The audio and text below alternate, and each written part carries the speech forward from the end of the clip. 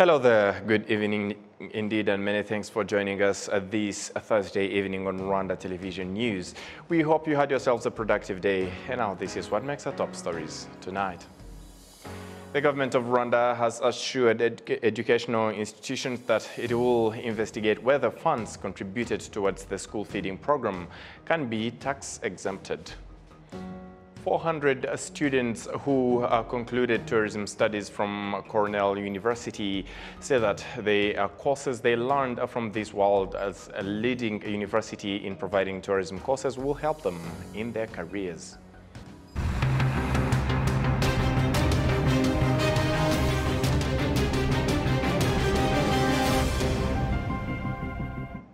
A very good evening to you and welcome to Rwanda Television News tonight. My name is Sam Kalisa, and as we kick it off from local matters, the government of Rwanda has assured educational institutions that it will investigate whether funds contributed towards the school feeding program can be tax exempted. Nuria Tagasaro starts off tonight with this report. The government of Rwanda introduced the school feeding program where students in primary and secondary schools should be given lunch during the day as a part of efforts to improve education. The government gives its contribution to each student, but parents also must contribute. The head of the school says that nowadays food prices have increased, hence the government's contribution to the program is insufficient as the fund is subject to taxation. Another issue is that those who win school feeding tenders have increased their bid offers. In order for the children to have food, government tenders are given entrepreneurs so that the children will have food. But the prices are set differently because they also need to make a profit. For example, you can go and buy a kilo of beans for 2,000, but today it is at 1,500. So when that money is given, it does not do what it was intended for because of the tax.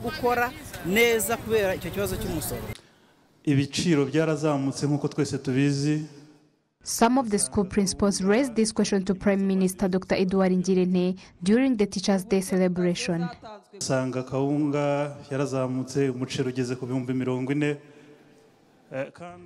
You find that the income has increased. The rice has reached to 40,000, and then you find that 21% of the children do not get food that is allocated as it should be. And we say that there is no way that the institutions will work and the taxes will be deducted from that food.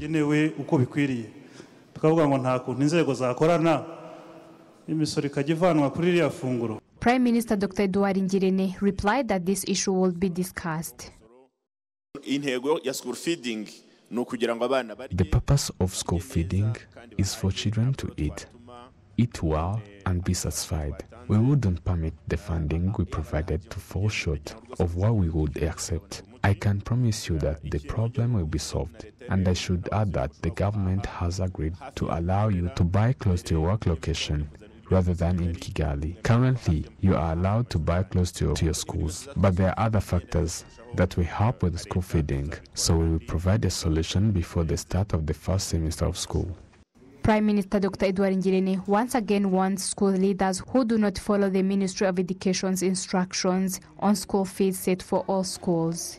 Nuria Tagasaro, RTV News. The participants of the Conference for Tax and Customs Institutions of the East and Southern African countries say that when used effectively, technology can help to provide better services and reduce tax evasion. Adam Squizeda has this report. Infrastructure is one of the potential barriers to the use of technology by customs, as it was stated during this conference. The challenges that we face back home normally are power outages. We do have some remote border posts which need to be automated and be online.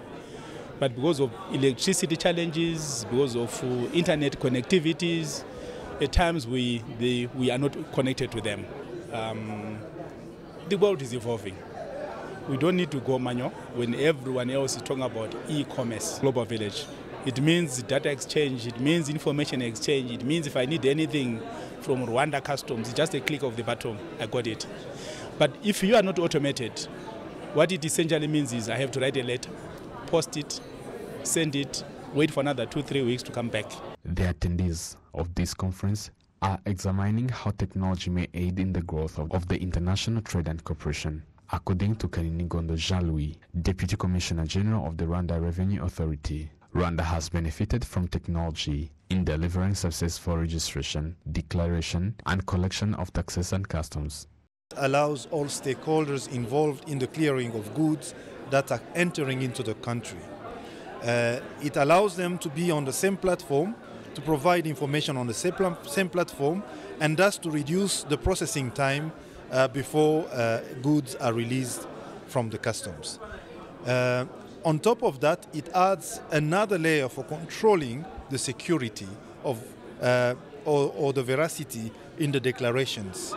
So it allows for transparency, it allows for traceability of every transaction that has happened in the customs department. That would be the first system. Second major system in the customs department, in our customs services, is what we call our electronic cargo tracking system, which allows us, not only in Rwanda, but even in neighboring countries in the region, more specifically in Kenya, in Uganda. Now we are working with Tanzania to have it working up. We have a regional electronic cargo tracking system that allows us to know when a certain cargo has reached a point of entry in the single customs territory of East Africa. We can tell when the truck has arrived, who's the driver on the truck, what phone they have, and that system allows us to follow them on a map. Geographically, we have geofence all the routes that they take. We can see how they are moving, and we can estimate the time of arrival of that cargo on our borders. Larry Liza, Director General of the World Customs Organization for Eastern and Southern Africa, noted that it is very beneficial for trade between countries when technology is used for customs.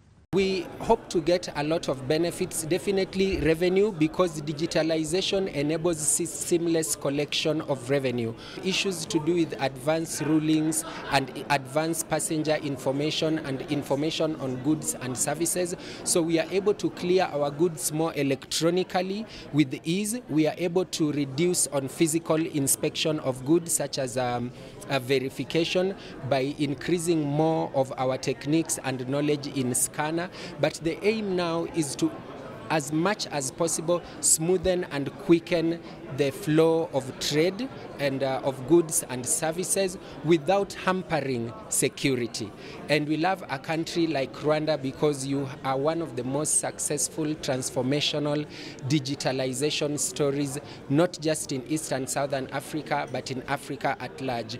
Because of the digitalization measures that RRA and the government of Rwanda put, it increased your cost, it lowered the cost of doing business, cost of registering business in Rwanda, and increased the capacity of Rwanda, improving its ease of trade, of doing business. Rwanda Revenue Authority adds that through advancing technology, it will be possible to declare items before they reach to the borders of Rwanda. This high-level customs digitalization forum brought together the tax and customs institutions of the countries of Eastern and Southern Africa. This is a two-day conference with more than 20 countries represented. Adams Cruzeira, RTV News.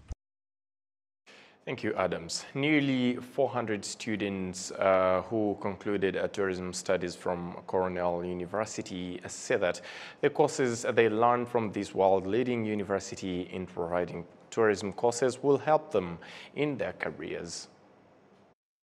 The graduates say that Cornell University has provided them with skills that will help them in their current jobs. This is a very huge achievement in my career as a person who is working in the industry, but also it's a vote of confidence to what is happening to our tourism and hospitality industry. For a long time we didn't really have global universities like this, so having really Cornell University partnering with the MasterCard Foundation through Hanga Hazards and the government of Rwanda to empower and equip us, make us better. There's nothing better than really that. We're very proud of that. The Director General of the Rwanda Chamber of Tourism at the Private Sector Federation, Frank Mugisha, says that the private sector needs skilled workers. It should be a privilege to all actors, including us, Chamber of Tourism. The Chamber of Tourism, of course, has the hotels under us. We have tour operators, we have safari guides, and all of those have been trained with Vatel, marketing, service excellence, delivery. And here you're talking about improved service delivery, of course, but also, for example, employees who have been into the marketing courses, we're seeing them more representing us to various marketing destinations to sell more Rwanda, to market Rwanda, to contribute to visiting Rwanda, which we represent in the private sector. Ariela Kajiruka, the head of Tourism and Conservation Department at the Rwanda Development Board, RDB, reiterated that students from Cornell International University are expected to add spark to the development of tourism in Rwanda. As you know, our positioning as a country is to offer high-end tourism, but high-end goes with high-quality products, high-quality experiences, and these cannot be possible without highly skilled force in the industry. This milestone is definitely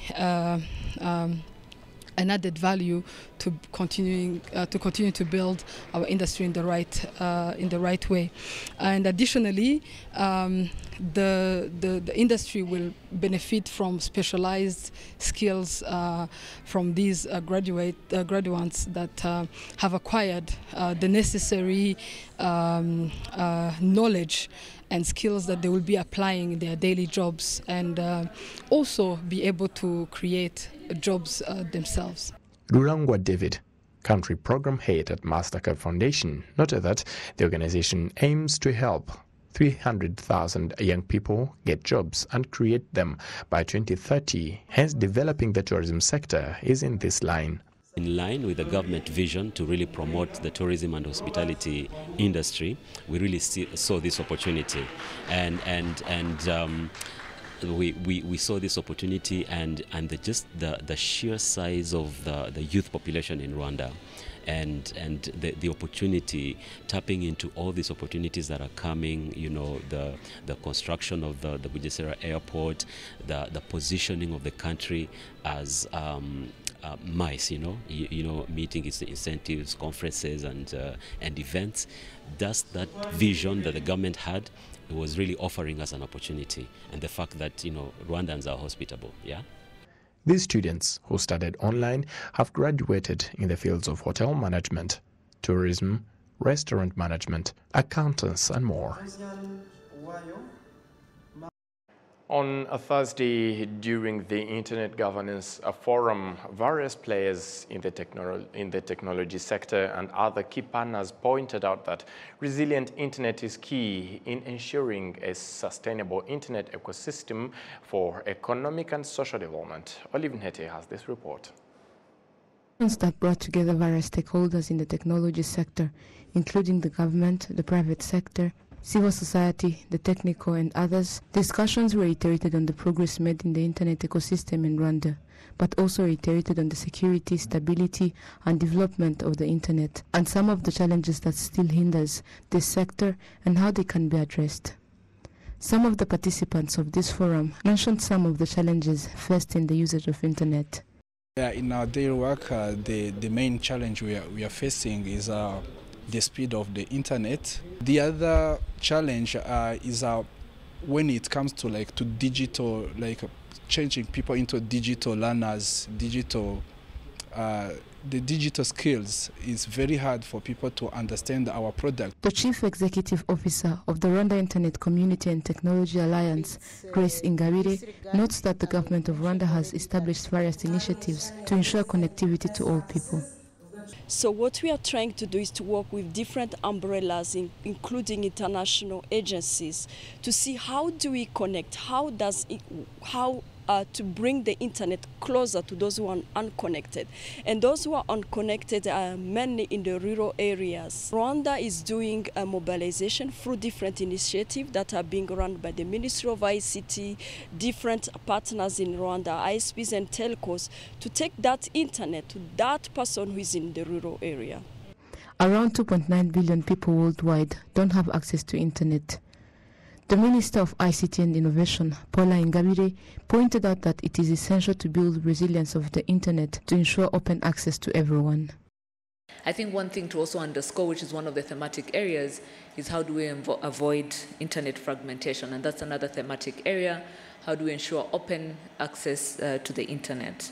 Enabling safety, security, and accountability, but also how do we leverage the different emerging technologies, AI, robotics, Internet of Things. And all of these are the core of making sure that we can afford to deliver meaningful access and secure access to the internet.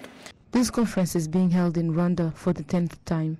It is also reviewing what Rwanda will showcase in the annual Global Internet Governance Forum expected to be held in Ethiopia on the 28th of November 2022. Olive Nete, RTV News. Thank you, Olive, for the report. And as we move ahead, a sum of 20 billion Rwandan francs is the Rwanda government's 5-year subsidy for the citizens willing to buy modern stoves, as the goal is to have 500,000 homes quit using charcoal and wood for cooking by 2024. Prince Manzi brings us this report. This is Liliane Dushime, who appreciates how the modern cooker saves both time and resources.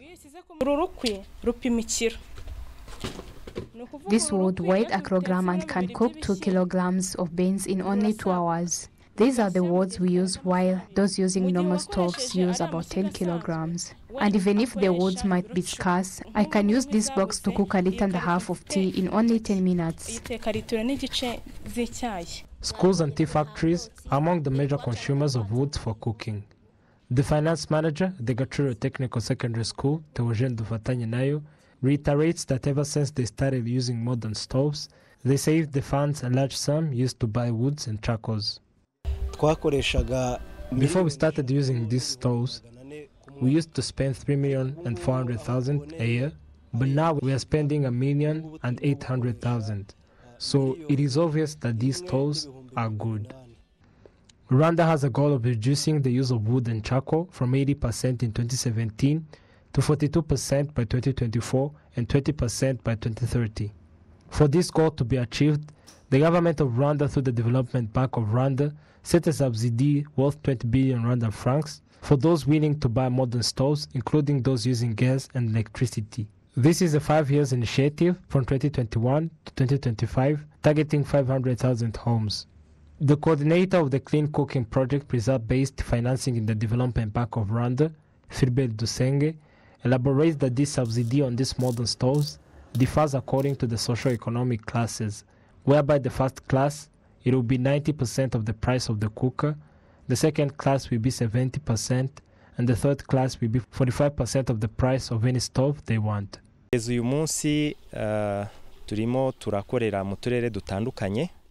today, we are working in different districts through private business entities.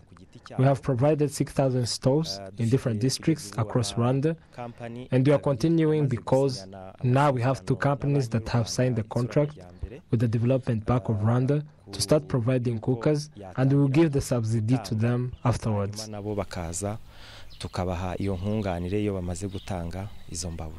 Sabe Murererehe is one of the private entrepreneurs who started distributing modern stoves named Umurabyo to the willing citizens in the first and second socioeconomic classes. This cooker named Umurabyo reduces 5 to 6 times the number of woods normally used. A special thing is it does not produce a lot of smoke, and you can place it wherever, not necessarily in the kitchen. Cook well, fast, and using few woods. There are 23 types of standardized cookers. The Director General of the Rwanda Standards Board elaborates on the criteria for standard certifying. There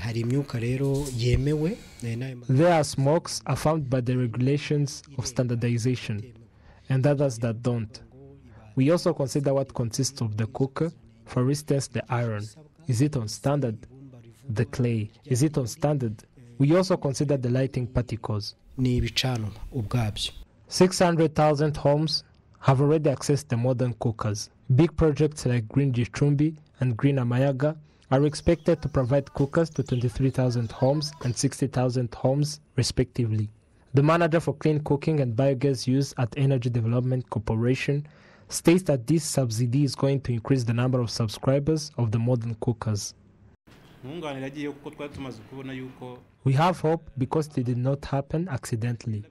It happened because the subsidy was imposed after finding out that people are burdened by paying the price of the cookers as a way of showing them that the government values their step. This will also help in campaigning and lead into having more citizens buying these stoves after knowing the importance of these stoves.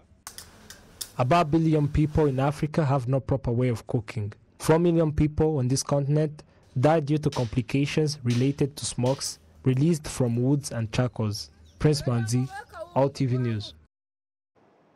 Members of the Forum of Heads of Human Rights Commissions in the French-speaking countries in Africa who were in Rwanda for a two-day summit decided to solve human rights issues in their respective countries, especially those that are specific to each country. Prince Manzi continues. Each of the 5 countries who participated in this summit decided to solve major human rights-related problems. The Human Rights Commission in Rwanda was given responsibilities of following up land-related problems, as they are mostly the issues of concern to most of Rwandans nowadays, as explained by the president of this commission, Mukasine Marie-Claire. ndetse tubirebera nyine muri iyo ndorerwamo yo kurwanya ruswa ku buryo buri gihugu gifite ibyo cyiyemeje. Each country took a decision and it will be implemented according to the steps that we also demonstrated. For us in Rwanda, we found that the human right to deal with is land and related properties. We will make research and see the main issues in it because most of the complaints we receive are land-based. Kubera yuko mu birego twakira ibiza ku isonga ari bijyanye n'uburenganzira ku butaka no ku mutungo muri rusange. Before returning in their respective countries, these officials visited the Kigali Genocide Memorial.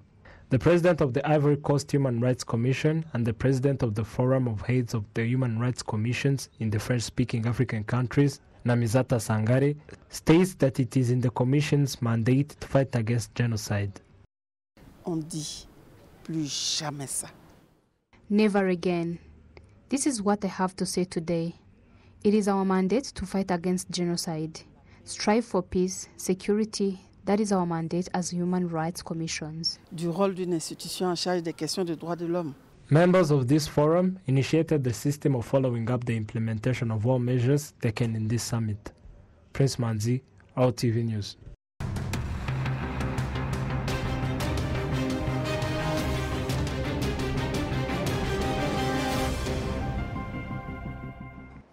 And on behalf of the entire news production, as well as the technical team that made this bulletin happen, many thanks for being with us. My name is Sam Kalisa, and up until next time, we wish you safe. Goodbye.